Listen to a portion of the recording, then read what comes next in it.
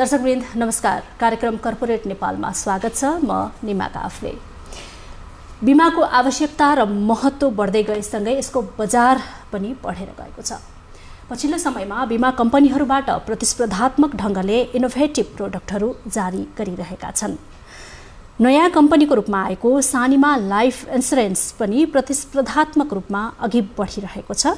यसै कम्पनीका महाप्रबन्धक शिवराम तिमलसिना आज हामीसँग हुनुहुन्छ समग्र विषयवस्तुको बारेमा कुराकानी गर्नका लागि। आउनुहोस् उहाँसँग सानिमा लाइफका गतिविधि, जीवन बिमा र समग्र क्षेत्रका बारेमा कुराकानी गरौँ। स्वागत छ यहाँलाई। धन्यवाद। नमस्कार। तपाईहरु नयाँ कम्पनी नयाँ भएपछि सुरुवात पक्कै पनि चुनौती नै हुन्छ। कतिको कठिनाइ भइरहेको छ, के छ? हरेक व्यवसायमा चुनौती त हुन्छ नै। चुनौती बिनाको सायद व्यवसाय छैन नै होला। त्यसकारणले यो क्षेत्रमा पनि चुनौती छन्। तर चुनौतीलाई चाहिँ कसरी लिनुपर्छ जस्तो लाग्छ वा हामीले कसरी लिएका छौँ भन्ने हिसाबले मैले कुरा गर्नु उचित ठाने। चुनौती का कुरा गर्दाखेरि मुख्य रूपमा दुईटा चुनौतीहरू छन् अहिले। यो सबैले भोगिराखेका चुनौतीहरू हो। एउटा व्यावसायिक चुनौतीको हिसाबले मैले कुरा गरेँ। एउटा जुन चेतनाको स्तर, जनताको चाहिँ बिमाप्रतिको एउटा इच्छा भनौँ, त्यो आवश्यकता बोधको कुरा गरौँ, त्यो कमी छ। एउटा महत्त्वपूर्ण कुरा त्यो छ। र अर्को भनेको चाहिँ रिच बढाउनु छ, सेवाको चाहिँ कभरेज यसलाई चाहिँ व्यापक गर्नुपर्ने छ। यी चुनौतीहरू, यी प्रमुख कुराहरू भएर अर्को एउटा चुनौती भनेको यो क्षेत्रमा जुन किसिमको चाहिँ जनशक्ति, जुन स्तरको, जुन दक्ष जनशक्तिको चाहिँ आवश्यकता छ, त्यो अहिले आवश्यकताको मात्रामा पूर्ति हुन सकिरहेको अवस्था छैन। पढे लेखेका मान्छेहरू हुनुहुन्छ, तर उहाँहरूलाई चाहिँ अलिकति के भन्दाखेरि उहाँहरूलाई दक्ष बनाउँदै लानुपर्ने अवस्था चाहिँ छ। तर त्यहाँ चाहिँ एउटा एक लेभलको चाहिँ एउटा संयोजन एउटा मिक्स भयो भने चाहिँ राम्रो हुन्थ्यो। त्यो दक्ष जनशक्तिको कमी छ। अब अर्को यसलाई मुख्य चुनौतीको कुरा त मैले गरेँ र नयाँ कम्पनीको चुनौती यहाँले जुन कुरा राख्नु भएको छ त्यसलाई चाहिँ मैले यसलाई कसरी सम्बोधन गर्ने प्रयास गरेँ भने चुनौतीलाई अवसरको रूपमा लिएका छौँ हामीले चाहिँ। सबै पक्षलाई अध्ययन गरेर परिमार्जित भएर जान सक्ने अवसर चाहिँ हामीलाई छ। त्यसकारणले यसलाई चाहिँ मैले चाहिँ एउटा चुनौतीभन्दा चुनौती व्यावसायिक चुनौतीका कुराहरू मैले केही संक्षेप गरेँ अगाडि। र यसलाई यो चुनौती, नयाँको चुनौती भन्दाखेरि चाहिँ यसलाई चाहिँ अवसरकै रूपमा यो कुराले त हामी नयाँ तरिकाले जान सक्ने सम्भावना पनि छ नि त, अवसर पनि छ। सानिमा लाइफ इन्सुरेन्सको बारेमा हैन? हजुर। जसै 1 वर्ष पार भइसकेको अवस्था छ। अब यो बिचमा कम्पनीको वित्तीय प्रगति कस्तो पाइएको छ, कस्तो छ? राम्रो छ। यसको वित्तीय अवस्था राम्रो छ। अहिले जुन यसको चाहिँ अगाडिको सालको बोनस पनि डिक्लेयर भइसकेको छ। हाम्रो एभरेजमा तल छैन, राम्रो छ। र अहिले जुन चाहिँ सहभागिता, यो हामीले सेवाको विस्तार हुँदै गएको छ। हामीले आकर्षक योजनाहरू, आकर्षक मात्रै होइन, त्यसका फाइदाजनक भनौँ, फाइदाजनक योजनाहरू हामीले ल्याएका छौँ। सबै वर्गलाई समेटेर एउटा आर्थिक हैसियतको पनि मैले कुरा गरेँ र समाजका विभिन्न आवश्यकतालाई सम्बोधन हुने गरी हामीले योजनाहरू पनि ल्याएका छौँ। त्यसकारणले अहिले हाम्रो चाहिँ क्रमशः व्यवसाय जुन लक्ष्यमा हामी लक्ष्य लिएर अगाडि बढेका थियौँ त्यो लक्ष्यमा राम्रै उपलब्धि भएको छ। योजनाको कुरा गर्दै गर्दाखेरि 60 करोडको साधारण सेयर आइपिओ पनि जारी गर्ने तयारीमा हुनुहुन्छ हैन? कहिलेसम्म जारी गरिसक्नुहुन्छ या गर्नुहुन्छ? अब हाम्रो यसको प्रक्रिया सुरु भइसकेको छ।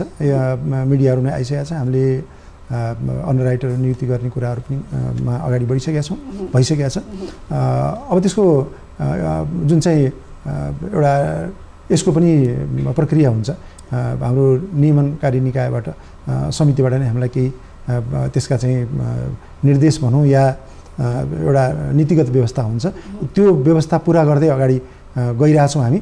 भन्दाखेरि छिटै नै, धेरै समय अब लिँदैन। यो आर्थिक वर्षको अडिट सकिन साथै यो अगाडि बढिहाल्छ। तपाईँहरूले भर्खरै 11वटा प्राणघातक रोगको बिमा गर्ने योजना सार्वजनिक गर्नुभएको थियो होइन? कस्तो खालको प्रोडक्ट हो यो, के छ यसको विशेषता बताइदिनुहोस् न।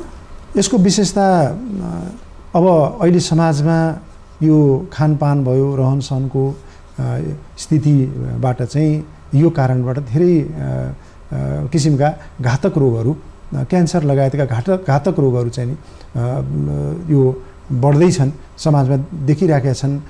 धेरै मान्छेले यसको चाहिँ पीडा बेहोर्नु परेको छ। हामीले चाहिँ यो योजनाबाट चाहिँ यसको विशेषता के हो भन्दाखेरि पहिलो यसको उद्देश्य त त्यस्ता रोग लागेमा हाम्रा चाहिँ बिमितलाई, हाम्रा ग्राहकहरूलाई त्यस्तो रोग लाग्न गयो भने चाहिँ उपचारमा मद्दत मिलोस् भनेर हामीले यो योजना ल्याएका हौँ। यसमा चाहिँ 50 लाखसम्मको चाहिँ सुविधा लिन सकिन्छ, उपचार सुविधा विभिन्न चरणमा गरेर त्यसका क्राइटेरियाहरू छन्। त्यही क्राइटेरिया अन्तर्गतै त्यो सुविधा लिन सकिन्छ। र रोगहरू यहाँले अघि नै उल्लेख गर्नुभएको छ, 11वटा रोगहरू भनेका छौँ। तर त्यसभित्र धेरै जस्तै अब कतिपय कम्पनीहरूले सङ्ख्याको हिसाबले धेरै रोगहरूको पनि उल्लेख गरे पाइन्छ। तर हामीले चाहिँ यो रोगभित्र नै धेरै त्यस्ता रोगहरू पनि पर्छन्। त्यस कारणले यी घातक रोगहरूको चाहिँ उपचारमा मद्दत मिलोस् भनेर हामीले यो योजना ल्याएका छौँ। बजारमा निकै प्रतिस्पर्धा छ। इन्सुरेन्स, लाइफ इन्सुरेन्सहरूको आफैमा पनि एक किसिमको प्रतिस्पर्धात्मक रूपमा अगाडि बढिरहेका अवस्थामा अब मलाई बताइदिनुहोस् न, यो बाहेक जुन तपाईँले भन्नुभयो होइन, विशेष गरेर प्रोडक्ट र सर्भिसमा सानिमा लाइफ चाहिँ अरू बिमा कम्पनीहरूभन्दा के फरक छ?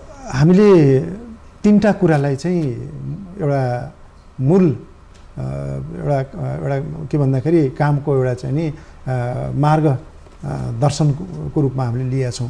मूल आधार चाहिँ के छ भन्दाखेरि हजुरको एउटा चाहिँ प्रडक्ट लाइन हो, यहाँले भन्नुभयो योजना, बिमा योजनाहरू। अब हाम्रा बिमा योजना पहिला म क्रमशः जान्छु। बिमा योजना धेरै महत्त्वपूर्ण छन्। हाम्रा अलिकति विशेष खालका चाहिँ सुन्दर बिमा योजनाहरू छन्। जस्तै ग्यारेन्टी बोनस भएका, जस्तै बोनस सामान्यतया कम्पनीले आर्जन गरेको नाफाको बेसमा हुँदै जान्छ र उसले चाहिँ त्यो लाभ प्राप्त गर्ने बेला या बिमाको लाभ लिँदाखेरि त्यसकै चाहिँ आधारमा उसले त्यो लाभ पाउने हो। तर हामीले चाहिँ ग्यारेन्टेड बोनसवाला जीवनश्री भन्ने हाम्रो प्रडक्ट छ, सानिमा जीवनश्री। त्यसमा चाहिँ प्रति 1000 रु 70 को ग्यारेन्टेड बोनस चाहिँ त्यसमा व्यवस्था छ। त्यसै गरी हामीसँग बाल सौगात योजना छ। बाल सौगात योजना चाहिँ केटाकेटीहरूको, विशेष गरी यो केटाकेटीसँग सम्बन्धित योजना हो र उच्च शिक्षाको लागि जुन ठुलो रकमको आवश्यकता पर्दछ त्यसलाई मध्यनजर गरेर हाम्रो बाल सौगात योजना चाहिँ हामीले ल्याएका छौँ। र त्यो योजनामा चाहिँ हजुरको 17 वर्षदेखि बच्चाको 17 वर्षको बर्थडेबाट 21 वर्षसम्म चाहिँ नि 20% को दरले समय शुल्क चाहिँ उहाँले फिर्ता क्यास ब्याक हुन्छ। त्यसपछि त्यो अवधि समाप्त भइसकेपछि पनि 5 वर्ष चाहिँ त्यसको निःशुल्क बिमा चाहिँ कभर भइरहन्छ। उहाँहरूले प्रिमियम तिर्नु पर्दैन, कम्पनीले नै गरिदिन्छ।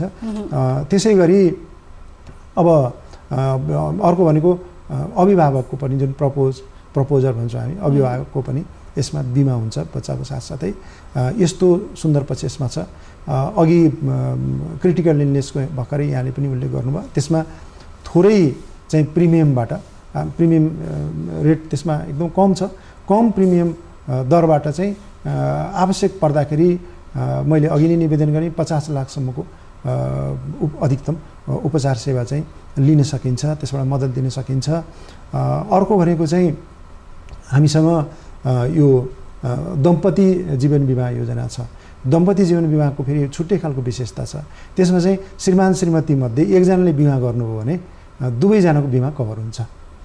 त्यो खालको पोलिसी त्यो हो। त्यसकारणले यस्तै हामीसँग शुभलक्ष्मी, सानिमा शुभलक्ष्मी योजना छ।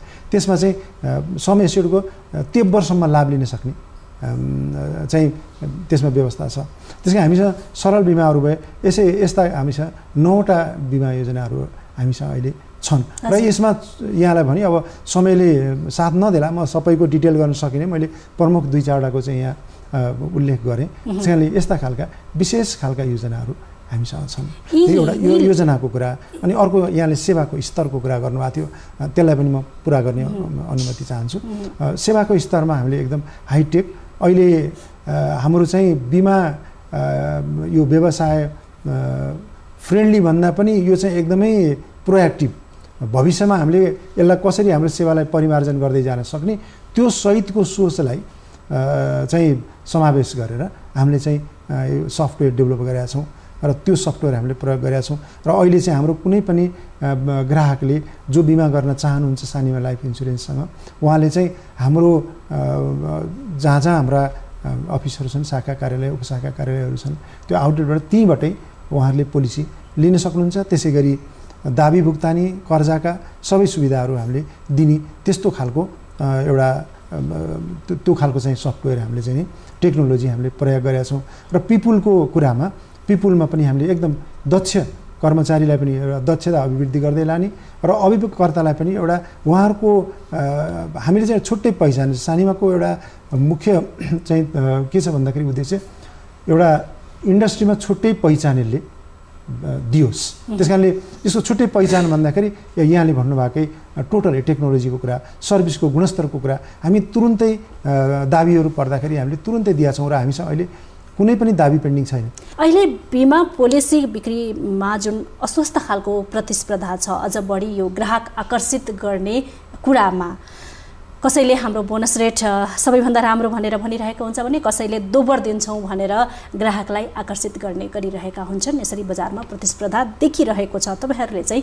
के भन्नुहुन्छ ग्राहकको माझमा गएर हामी एकदम स्वस्थ प्रतिस्पर्धामा विश्वास गर्ने र एउटा दिगो एउटा सस्टेनेबल विकास भनौँ होइन एउटा जुन चाहिँ एउटा स्थायी हुने विकासमा हामी चिन्तित छौँ हामी त्यसमा कार्यरत छौँ र अहिले यहाँले चाहिँ हाम्रो प्रमोटर लाइनबाट जति कम्पनीहरू प्रमोट भएका छन् जस्तै यो चाहिँ एनआरएन जो चाहिँ विदेशमा बसेर केही सम्पत्ति आर्जन गरेर आफ्नै देशमा सेवा पुर्याउँ यहीँ सेवा गरौँ भनेर एउटा एनआरएन ग्रुपहरू उहाँहरूबाट प्रवर्तित र सानीमा ब्याङ्क पनि यसको प्रवर्तक कम्पनी हो त्यसैले जति हाम्रो यो प्रवर्तक कम्पनी व्यक्तिहरू हुनुहुन्छ उहाँहरूबाट प्रवर्तन भएका सबै संस्थाहरूको यही उद्देश्यबाट काम गरिरहेछन् त्यसमा जस्तै सानीमा हाइड्रोको यहाँले कुरा बुझ्नु भएको छ सानीमा ब्याङ्क भयो सानीमा इन्सुरेन्सको म यहाँ लाइफ इन्सुरेन्सको जनरल पनि छ यसको त्यस कारणले जति कम्पनीहरू छन् हाम्रो उद्देश्य के छ भन्दाखेरि हामीले चाहिँ शुद्ध एउटा व्यावसायिक शुद्धता त्यहाँ चाहिँ अस्वस्थ प्रतिस्पर्धा हामी विश्वास गर्दैनौँ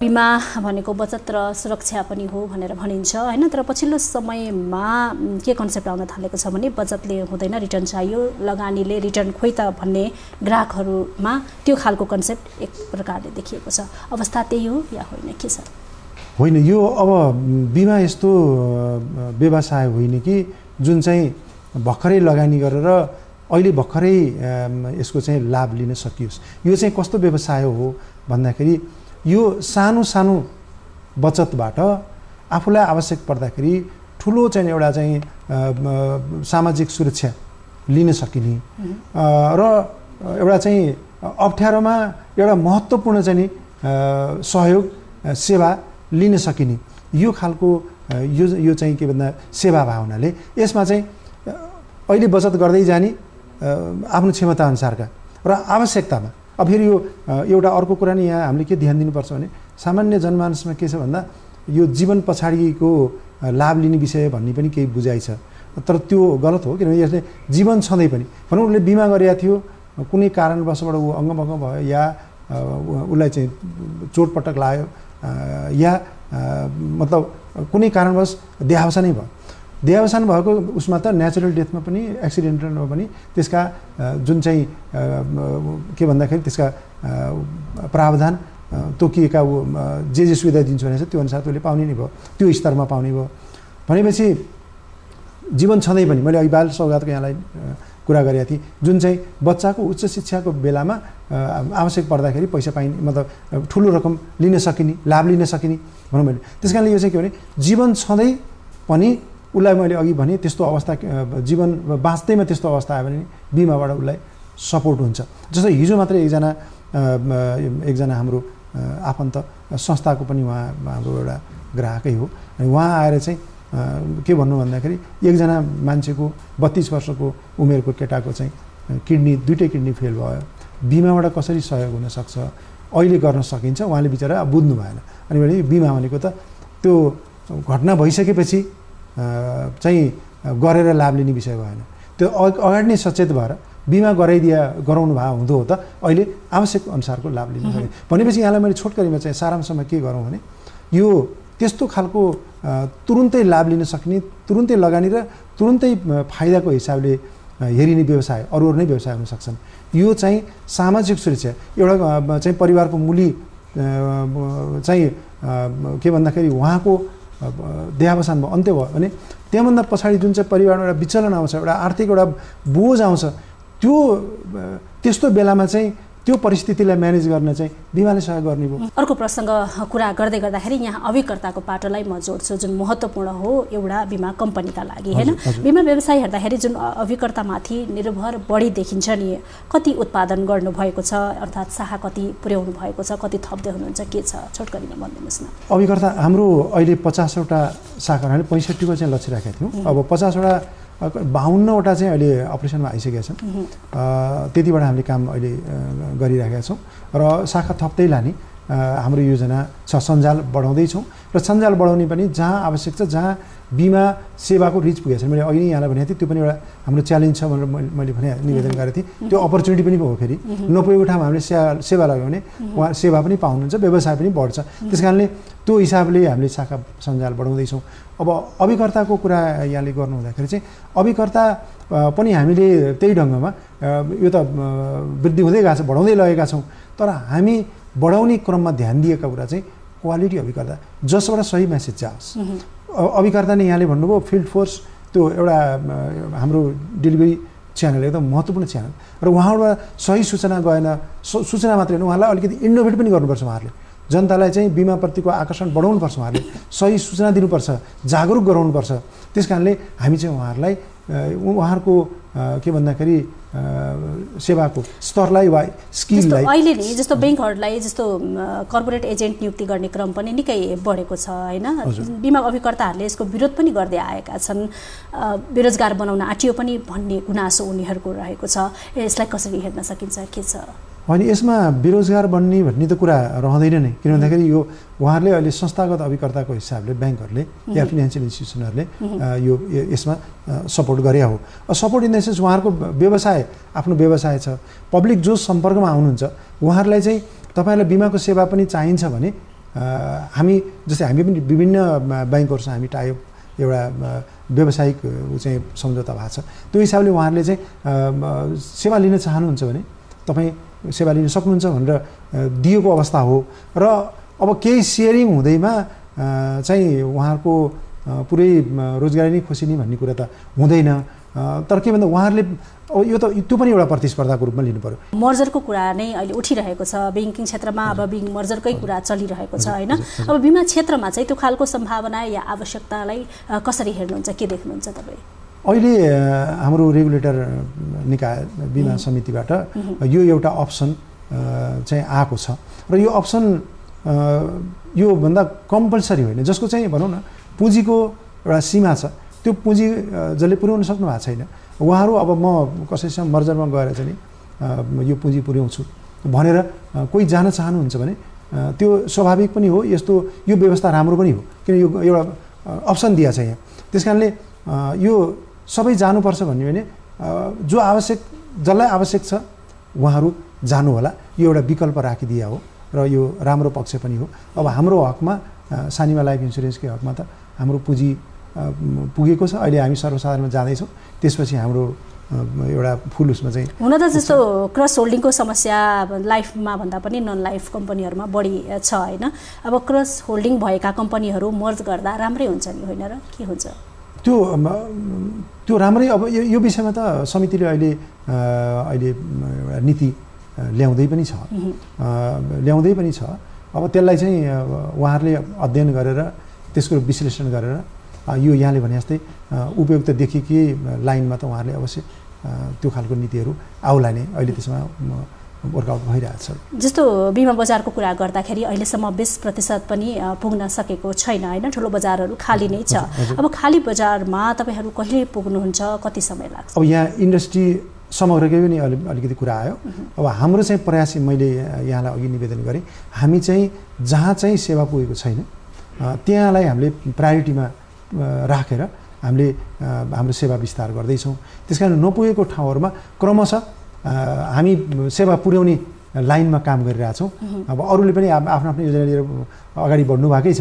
त्यस कारणले मलाई लाग्छ कुनै दिन आउनै पर्छ कि सबै जनतामा यो सेवाको पहुँच पुगोस् र यसलाई त हामीले सेवाको पहुँच पुर्याउने नपुगेको ठाउँमा पहुँच पुर्याउनलाई चाहिँ हामीले प्राथमिकतामा राखेर हामीले काम गरिरहेको छौँ। जस्तो अहिले नयाँ नीति होइन, अब जस्तो नयाँ बिमा ऐन जारी गर्ने, बिमा समितिलाई बिमा प्राधिकरण बनाउने कुराहरू पनि आइरहेको छ। अब नयाँ बिमा ऐनप्रति तपाईँहरूको दृष्टिकोण चाहिँ के छ, कस्तो हुनुपर्छ जस्तो लाग्छ?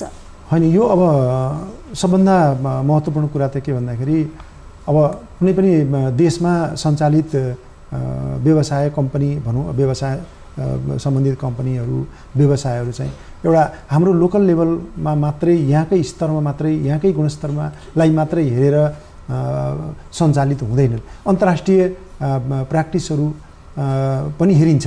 त्यस कारणले हाम्रो चाहिँ के भन्दाखेरि सेवाको स्तर चाहिँ एउटा अहिले त संसार एउटा ग्लोबल भिलेज भनिन्छ। त्यस कारणले एउटा के भन्दाखेरि त्यो ग्लोबल स्ट्यान्डर्ड भनौँ अब होइन, सबै सर्वमान्य भने जस्तै हाम्रो सेवालाई अन्यत्रबाट पनि बाहिरबाट यहाँ आउने मान्छेले बुझ्नु पऱ्यो, उहाँ यहाँ बसोबास गर्नुहुन्छ बुझ्नु पऱ्यो, उहाँ त्यसको सेवा लिन सक्नु पऱ्यो या सहभागी हुन सक्नु पऱ्यो। त्यो हिसाबले लाने क्रममा चाहिँ अब आवश्यकता अनुसार यो त परिमार्जन हुँदै जाने नै कुरा हो। यसमा अब समितिबाट नै हामीलाई बेला बेलामा यसबारेमा उहाँहरूले फिडब्याक लिइरहनु भएको छ। हामीले पनि उपयुक्त फिडब्याकहरू दिएका छौँ र हाम्रो कन्सर्न चाहिँ के भनेदेखि स्वस्थ प्रतिस्पर्धा हुनु पर्यो, व्यावसायिक शुद्धता भनौँ न। ब्याङ्कहरू लगानी योग्य पुँजीको अभावमा गुज्रिरहेको बेला छ। मैले अर्को प्रश्न गरेँ यहाँलाई, ब्याङ्कहरूमा समस्या आयो भने त्यसको असर बिमामा पनि पर्ने गर्दछ होइन, त्यसबेला मौद्रिक नीति जारी गर्ने बेला पनि हो। मौद्रिक नीतिले बिमा क्षेत्रका लागि के कस्तो खालको सम्बोधन गर्नुपर्छ जस्तो लाग्छ? यो दुईटा वित्तीय क्षेत्रकै अङ्गहरू हुन्। हजुर, त्यस कारणले एउटाको असर अर्कोमा नपर्ने भन्ने त कुरै नै रहेन। त्यस कारण अहिले चाहिँ के भन्दाखेरि एउटा अहिले जुन चाहिँ लो लेभल फन्डको चाहिँ अलिकति अभाव ब्याङ्कहरूमा देखिएको छ, त्यसलाई व्यवस्थापन गर्ने गरी चाहिँ मलाई लाग्छ मौद्रिक नीति आउँदैछ। त्यसमा धेरै कुराहरूमा सबै त अहिले बाहिर आउँदैन नै, आएका पनि छैनन्। तर हामीले चाहिँ के आशा गरेका छौँ भने ब्याङ्किङ क्षेत्रलाई चाहिँ एउटा वित्तीय क्षेत्रलाई भनौँ, अब त्यो मोनिटरी पोलिसीले ब्याङ्किङलाई भन्दा नि यहाँले अघि मैले यहाँलाई निवेदन गरेँ, यो दुइटै वित्तीय क्षेत्रभित्रकै अङ्गहरू भएको हुनाले यो अहिले जुन चाहिँ असहजताको एउटा अप्ठ्यारो स्थिति चाहिँ अहिले ब्याङ्किङ क्षेत्रमा या वित्तीय क्षेत्रमा देखिरहेछ, त्यसलाई सहजीकरण गर्ने हिसाबले नै चाहिँ नीति आउला भन्ने हाम्रो चाहिँ अपेक्षा छ। हस्, कार्यक्रममा समय दिनुभयो, धेरै धेरै धन्यवाद। हजुर, यहाँलाई पनि यो बिमाको समग्र क्षेत्रमा मेरै कम्पनीको सन्दर्भमा पनि केही कुरा राख्ने यो एकदम महत्त्वपूर्ण यो न्युज 24 टेलिभिजन मार्फत जुन चाहिँ अवसर दिनुभयो, यसको लागि निमा बहिनी लगायत सबै टिम र संस्थालाई पनि मेरो संस्थाको तर्फ र मेरो व्यक्तिगत तर्फबाट पनि हार्दिक धन्यवाद। नमस्कार। धन्यवाद। दर्शकवृन्द, आज हामीले कुरा गऱ्यौँ सानिमा लाइफ इन्सुरेन्सका महाप्रबन्धक शिवराम तिमल्सिनासँग। अर्को हप्ता नयाँ व्यक्ति र विषयका साथमा हामी पुनः उपस्थित हुनेछौँ। अहिलेलाई बिदा दिनुहोस्। नमस्ते।